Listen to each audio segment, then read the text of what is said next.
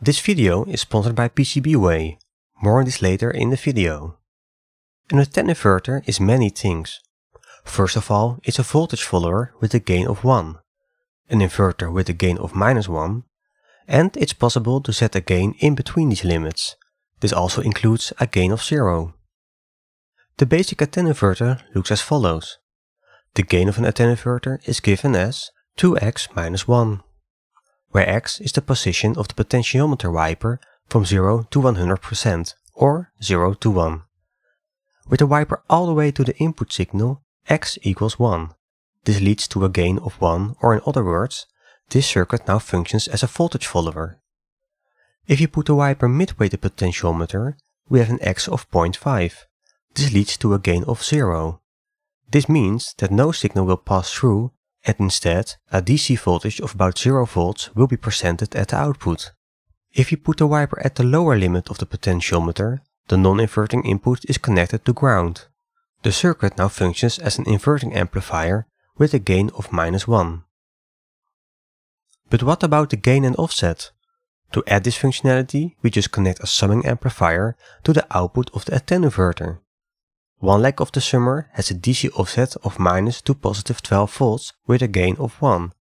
The other leg has the attenuverted signal with a gain of 10. The complete schematic looks as follows. There are some added components visible. Resistors R1 and R2 around the attenuverted potentiometer tapers the response and feel of the potentiometer, so it's easier to dial in the 12 o'clock position, which as seen previously leads to a gain of 0. Because the offset potentiometer is connected to the power rails, it is important to filter this offset voltage from possible noise on the rails. This is done with capacitor C1. C3 is an optional capacitor which limits the bandwidth of the op-amp to the audio spectrum. This can be done to filter high frequency noise and, if needed, fix instabilities. I made a 2-layer PCB design in Kicad for a dual attenuverter with gain and offset. The PCBWAY plugin makes it easy to upload your design to their website and immediately get a quote on your board.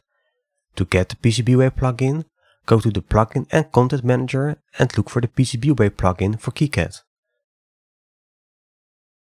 Now with a single click it is possible to quote your board and order them. For this PCB I use the following design rules. The PCBs arrive within a few weeks and work like a charm. They are easy to solder and can take a beating when something goes wrong during assembly. For this demo, I've set a line level sawtooth with a frequency of about 3 Hz from our phone to the input of the attenuverter with gain and offset. I am probing the output of the circuit. With the gain at 0, no signal passes through, but in combination with the offset knob, the module now becomes a control voltage generator. When turning the attenuverter knob counterclockwise, a falling sawtooth becomes visible. With the offset knob, we can shift the whole waveform up and down. Now when turning the attenuverter knob clockwise, a rising sawtooth becomes visible, which we can shift up and down with the offset knob. Thanks for watching this video. Like and subscribe if this video was useful and put any questions in the comments. Check out the post regarding the attenuverter with gain and offset on my blog, link in the description.